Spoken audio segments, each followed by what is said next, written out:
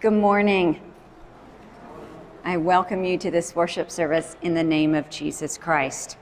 I'm Amelia Stinson Wesley, pastor here at Memorial United Methodist Church. We are recording our worship this morning. It will be available later on our YouTube channel once it's been edited and produced, and the sermon by phone option will also be available early this week. So whether you are here in person or are joining us later via recording, we are grateful for your presence with us this morning.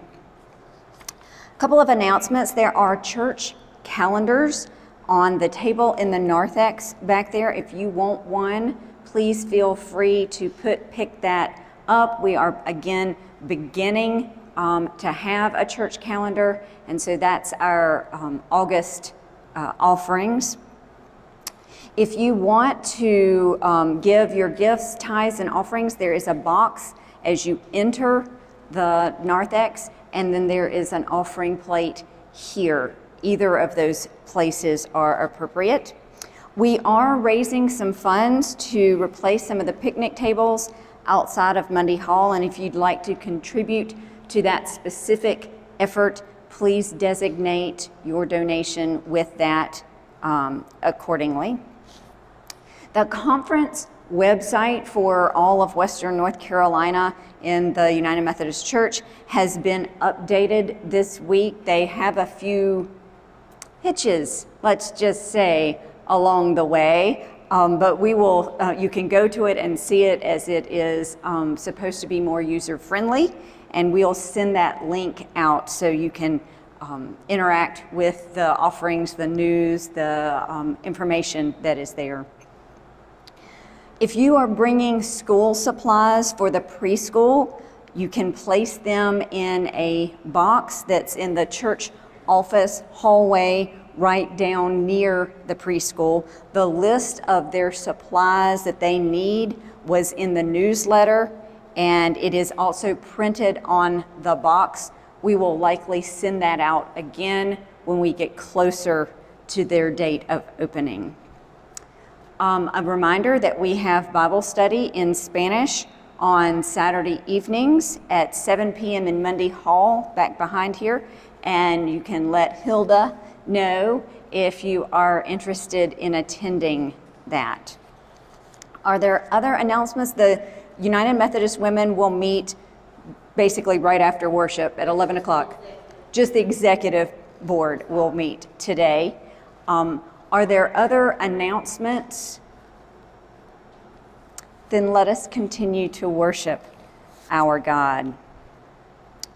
We ask that everyone remain seated for this worship service. We are using some of the things we learned when we had outdoor worship as we all remained seated outside during those worship days. So we're doing the same thing in here in acknowledgement of the virus. So join me in the call to worship. Let us worship God who is rich in mercy, who makes us alive when we are tired. Let us worship God who is kind and loving, who gives new life out of great love for us. Let us worship God. Our opening hymn is number 364, Because He Lives.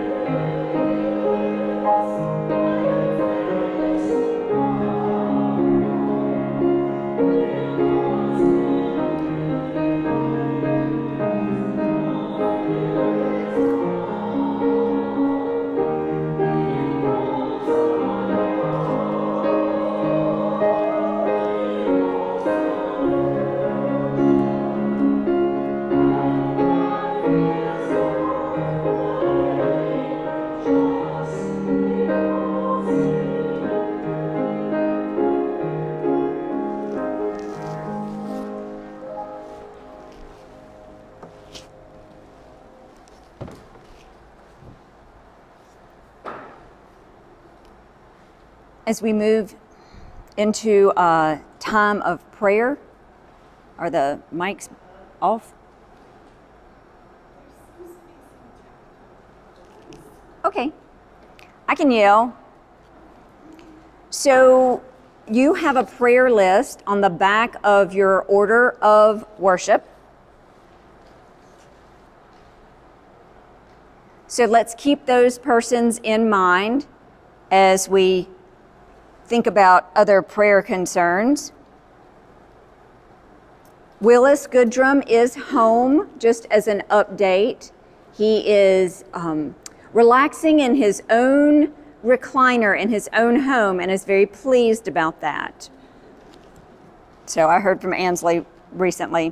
Iva Wagner is looking to move to another rehab facility, and so when that gets established, we'll let you know where she is.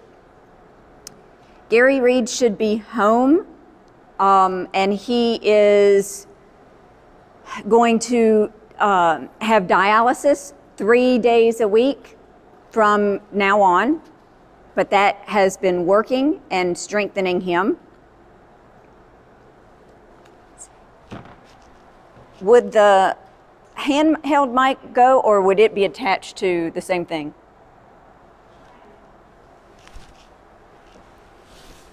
That's a big step.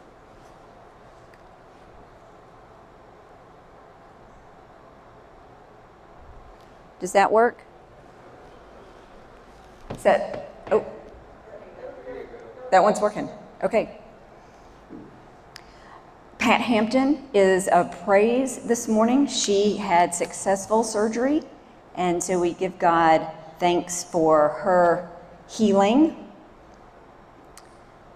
Are there other health updates or concerns that you'd like to add this morning?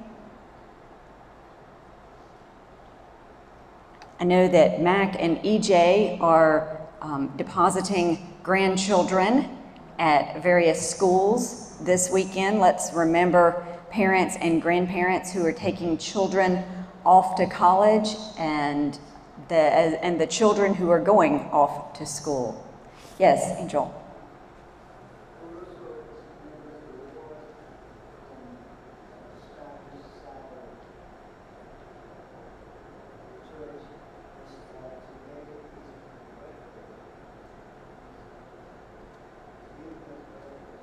It's whose birthday?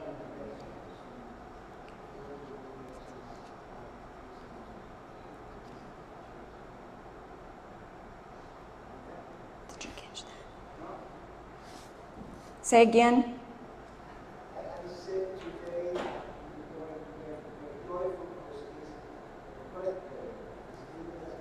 It's Hilda's birthday.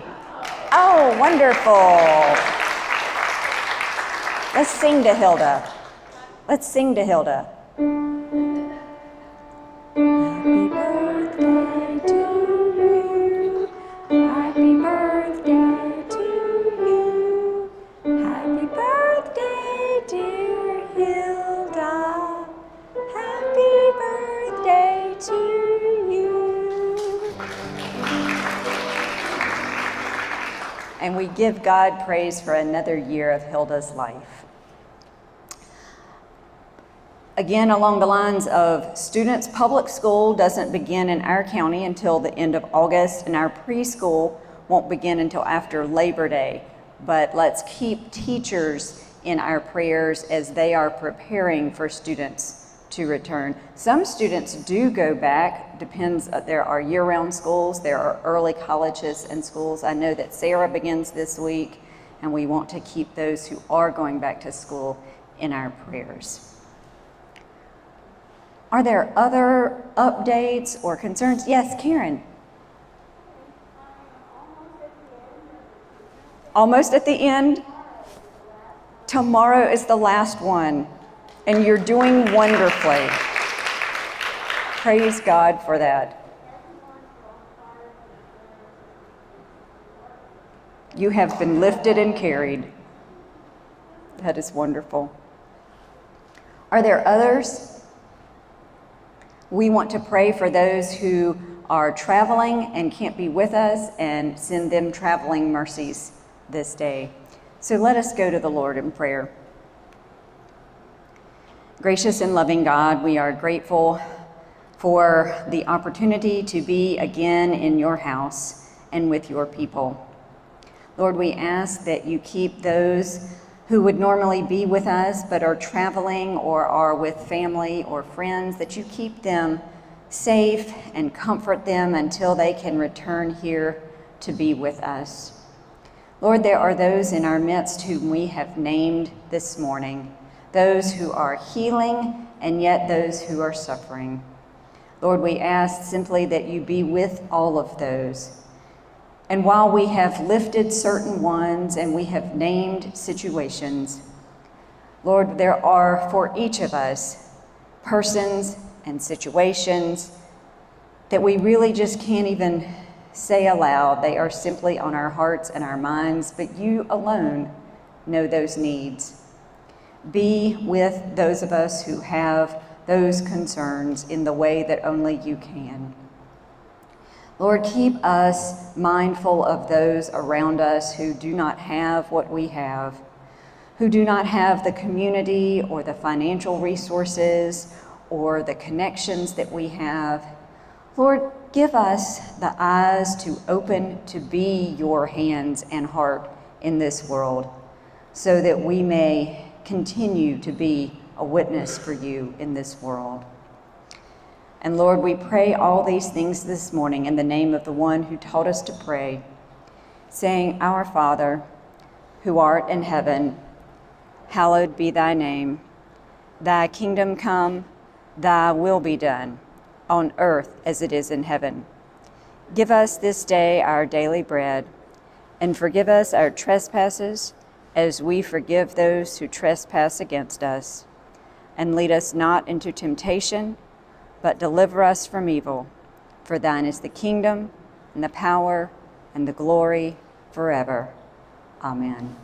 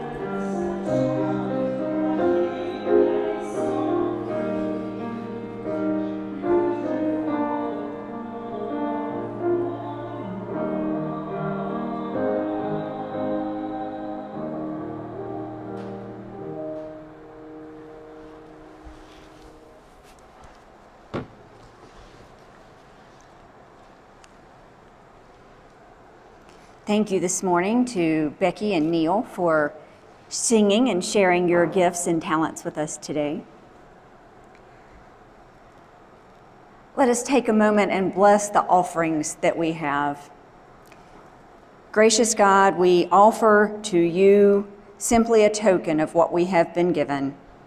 Use these gifts for the inbreaking of your kingdom in this place and throughout the world. Amen.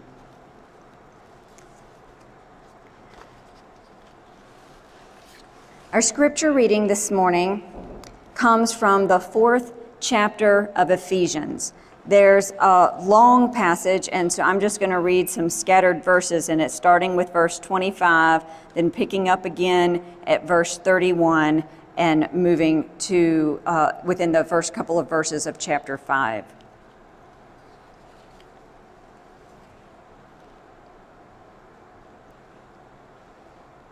So then, putting away falsehood, let us all speak the truth to our neighbors, for we are members of one another. Be angry, but do not sin. Do not let the sun go down on your anger. Put away from you all bitterness and wrath and anger and wrangling and slander, together with all malice, and be kind to one another, tender-hearted, forgiving one another as God in Christ has forgiven you. Therefore, be imitators of God as beloved children, and live in love as Christ loved us and gave himself up for us, a fragrant offering and sacrifice to God. This is the word of God for us, the people of God. Thanks be to God. Let us pray. O Lord, may the words of my mouth and the meditations of our hearts be acceptable in your sight, for you are our rock and our Redeemer. Amen. So in our passage today, and in the preceding chapters, as we have been looking at Ephesians, there's some really good guidance. But particularly the section for this week, there's some good rules for living, if you will, some new rules for a new life in Christ. The whole passage, I've just, of course, read some highlights, is full of do's and don'ts, suggestions for relationships, for living with others, for making connections with one another, to keep in good stead with one another. I actually almost called this sermon in its first incarnation, Making Connections, because I wanted to tell you about some of the really neat things that have happened this week. And I don't see Libby right now, but this is just the neatest thing.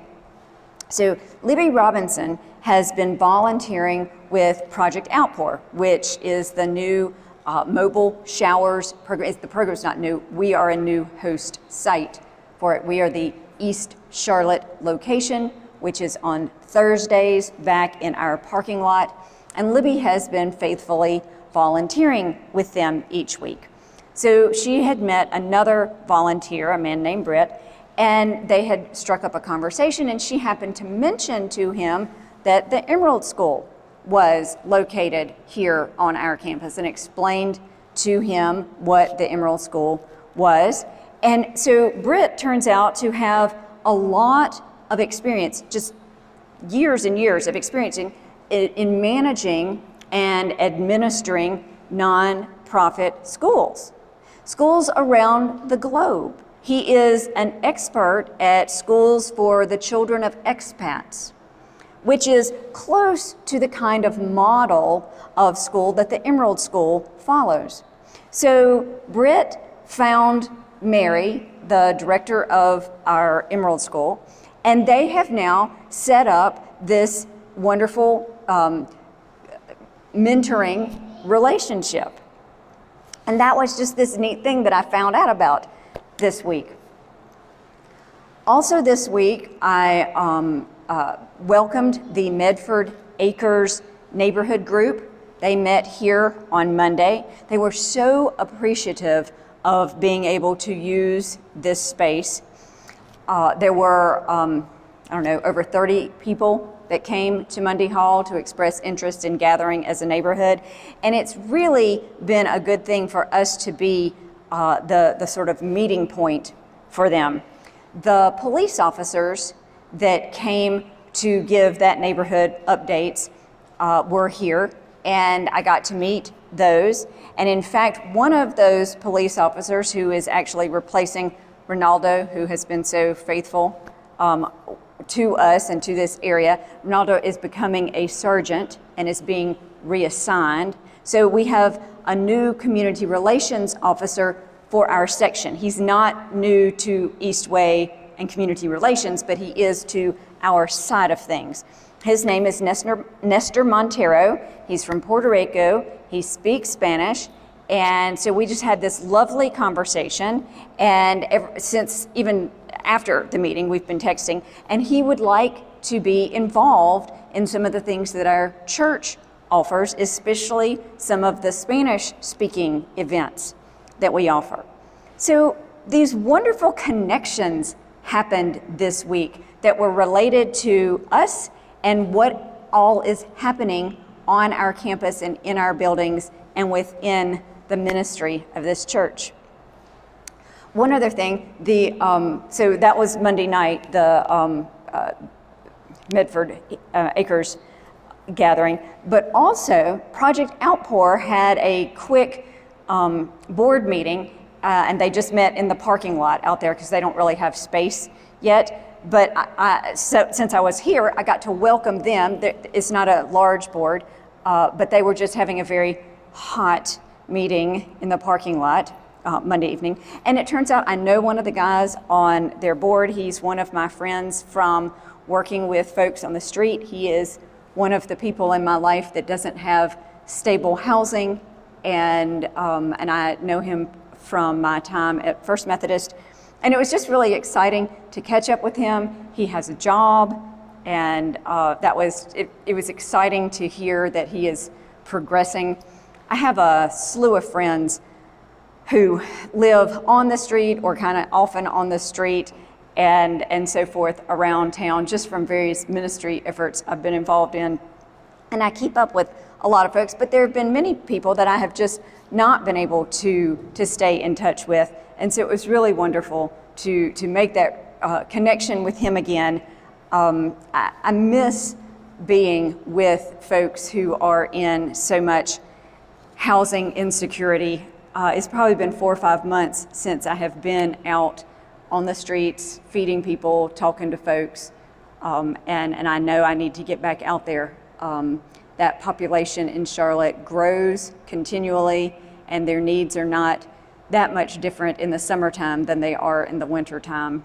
But that, along with these other connections, just reminded me this week of how important it is to be connected to one another. And that reminded me, as I am deeply into Ephesians, that they were about making connections, both within their church and within the context that they found themselves.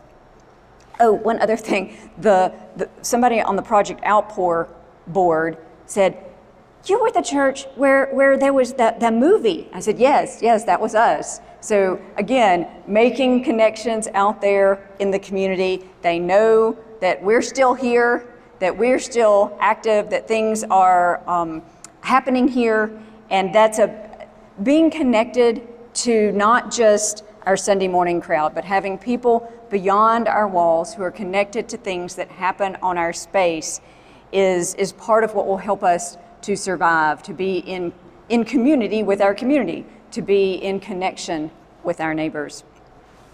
This making of connections, this speaking to one another in kindness and love, as the scripture admonishes us to do, following these lists of things to do and not do amongst the body of Christ. That's what this passage is all about. The works that Paul kind of lays out here, it's not so much little check mark, merit badge kind of things. It's really just a new way of living as the people he is talking to. It's a mark of a new life in Christ. And it gets at the heart of who the Ephesians were and what they were going through. They were trying to get it together as a congregation. We do these things as they were told to do. We do these things because we are that new creation in Christ. And we're a new creation in Christ. Remember, I said last week that this letter is written to believers. We are baptized Christians. This is a message to the faithful. And so as baptized people, we're living in a new way, in a new day. We're members now of the body of Christ, and that gives us assurance that we are not in this life alone. We're part of a community from which we draw strength, and we know that we do not journey by ourselves. We have neighbors in it with us, and neighbors that we know that are here, that we are in existing relationship with, but there are neighbors out there with whom we need to connect as well. Was it last week we sang, "They will know we are Christians by our love"? That's such a good hymn for this section of Scripture. It's just so true. The hallmark of Christianity is love in neighborliness, it's love in being in community, it's love in being in relationship with one another. I can't remember, have we talked about Stan? Have I mentioned Stan from the pulpit? I don't know that we have, but there's this gentleman named Stan who sometimes brings money to our church. The first time we noticed it, we just opened the door and this envelope fell out, and so this envelope with money had been crushed into the crease of the door. So we were a little confused by that, but later a gentleman came by and wanted to give money to our church. He's just this delightful person who from time to time brings a donation to our church. And I see that as a sign of things to come, as a good thing for us to be in relationship with people that we do not see every day or every week. Stan coming to Memorial, not on a Sunday morning, but during the week, to give us a financial gift, that shows that we're making a connection out there, that we are in relationship with people who don't even come here for worship. There's another part of this passage toward the end there of the do's and don'ts in the scripture that addresses anger. Don't let the sun set on your anger. I was reminded this week of the words that St. Augustine wrote about anger. When you prep for a sermon, you read centuries worth of commentaries and things. And so this is written several of 100 years, of course, after the book of Ephesians. But he says, hope has two beautiful daughters. Hope. Anger at the way things are, and courage to see to it they do not remain the way they are. Anger at the way things are, and courage to see to it that they do not remain the way they are. I thought that was a really lovely insight into talking about that kind of intensity, anger. The prohibition in this passage is not so much about anger itself, but by sinning while angry. By all means, as again Augustine says later, get upset by what is not of God. Get upset with what is not of Jesus. And instead of doing nothing and remaining angry, go do something about that situation. Use that anger for change. And I thought that was a good way to look at this passage. Be kind and compassionate with one another. As Christ forgave you, so you are to forgive others. Talk amongst clergy lately has gotten very real as we are evaluating the state of our churches, the state of the church with the big C, the state of Christianity. Someone wrote recently, I didn't sign up to be a pastor in the apocalypse. None of us really did. That was not on my radar several years ago, 30 years ago. But here we are, needing one another, needing to be community for each other in the midst of what seems like chaos. The headlines that go to clergy are 40% of the people will not return to church, and X number of people have disengaged from organized religion, and people want a hybrid model of worship because, quite frankly, it got kind of easy to sit at home in your pajamas and flip through channels. Those kinds of things are what clergy are grappling with, and I am not immune to that. I pay attention to those, I don't know if you'd call them signs, but they are certainly pieces of information. I'm trying to decide what holds weight and what doesn't as I read phenomenal amounts of information about how the church is acting and reacting right now. Taking care of one another as we are taken care of by God. That piece of this scripture is important. In Ephesians, we see that those who are baptized are called to be imitators of God, not just in sanctuaries, but on the stage beyond our walls, in the global village of humanity. And so I call us, I remind us to think about how we are in relation with one another, not just those that we gather with on Sunday morning and that we see from day to day or week to week, but in relation to the larger world. And as we go toward communion this morning, let us be aware of, let us be in awe of, truly, the connectedness that is around us. Let us be grateful that our church is participating in connecting people in our neighborhood, in our part of town, in this area. And let us be reminded way back that we are connected to Jesus through this meal in which he shares himself with us.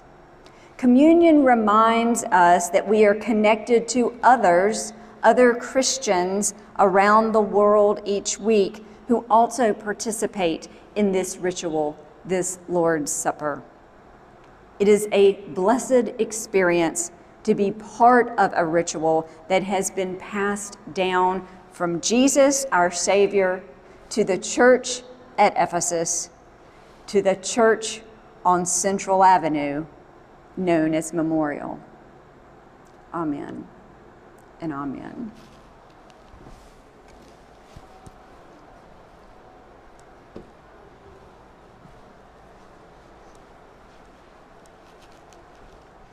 So as we move toward the service of Word and Table, we will be beginning on page 12 in your hymnal. I'm not sure that anything will show up on the screen, so you have hymnals in your pew, and we will start on page 12.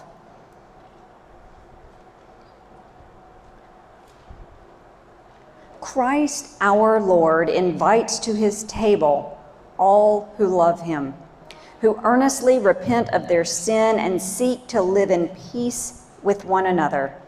Therefore, let us confess our sin before God and one another. Merciful God, we confess that we have not loved you with our whole heart. We have failed to be an obedient church. We have not done your will. We have broken your law. We have rebelled against your love. We have not loved our neighbors, and we have not heard the cry of the needy. Forgive us, we pray. Free us for joyful obedience through Jesus Christ our Lord. Amen. Hear the good news. Christ died for us while we were yet sinners. That proves God's love toward us. In the name of Jesus Christ, you are forgiven.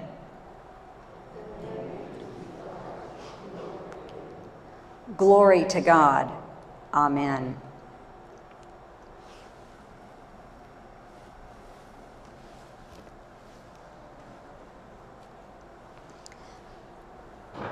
The Lord be with you. Lift up your hearts. Let us give thanks to the Lord our God. It is right and a good and joyful thing, always and everywhere, to give thanks to you, Father Almighty, Creator of heaven and earth. And so with your people on earth and all the company of heaven, we praise your name and join their unending hymn, Holy, holy, holy Lord, God of power and might.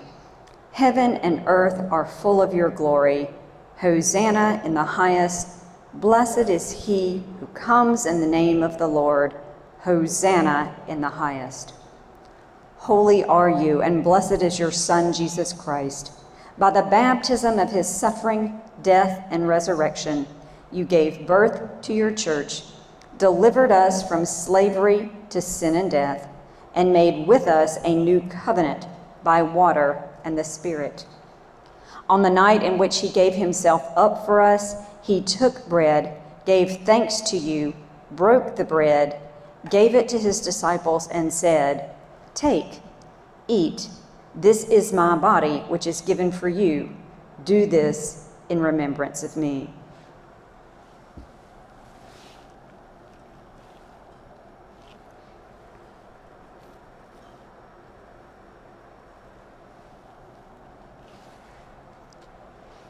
When the supper was over, he took the cup, gave thanks to you, gave it to his disciples, and said, "Drink from this, all of you. This is my blood of the new covenant, poured out for you and for many for the forgiveness of sins. Do this as often as you drink it in remembrance of me."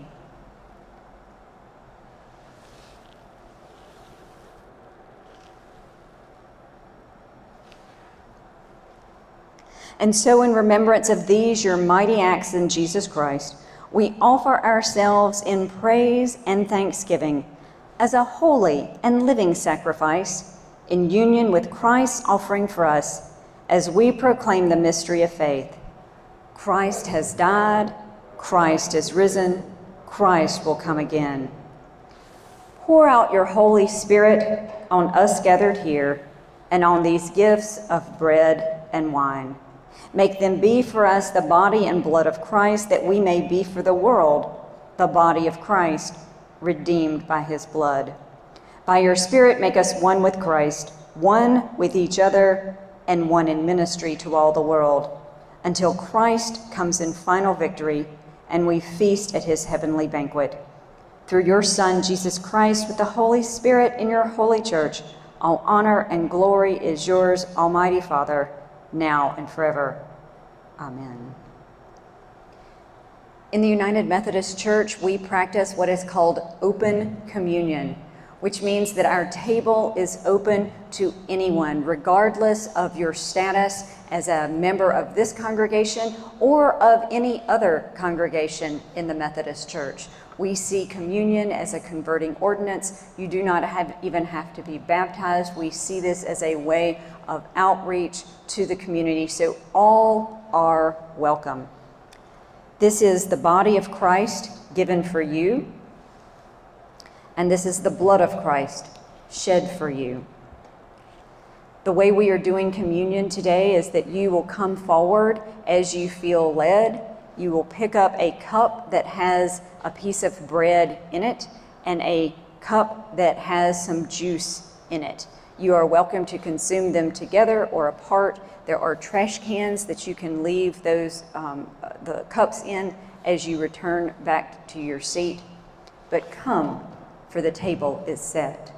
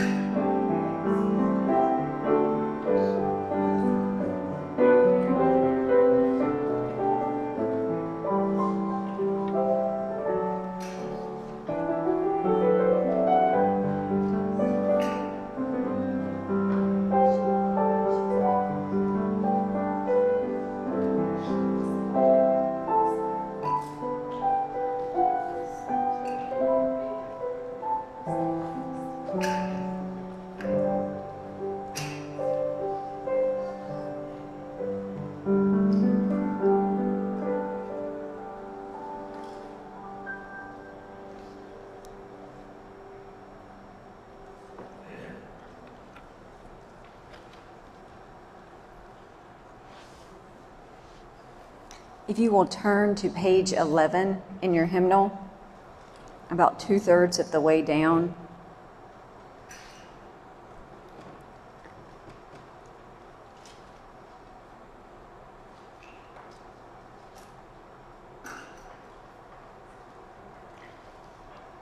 Let us join together in prayer. Eternal God, we give you thanks for this holy mystery in which you have given yourself to us. Grant that we may go into the world in the strength of your Spirit to give ourselves for others, in the name of Jesus Christ our Lord. Amen.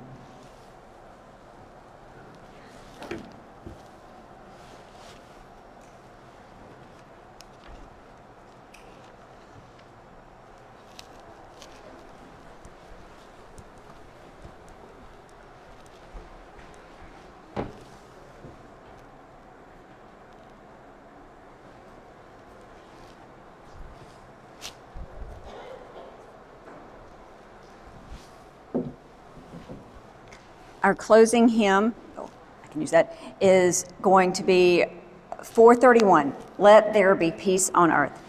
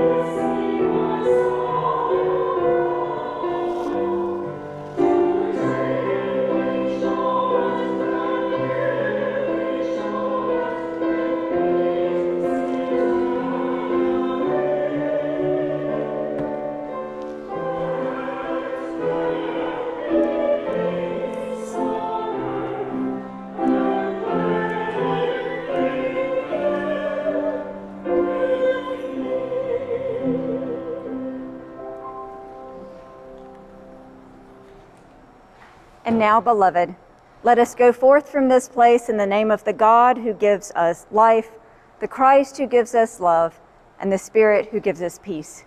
Amen.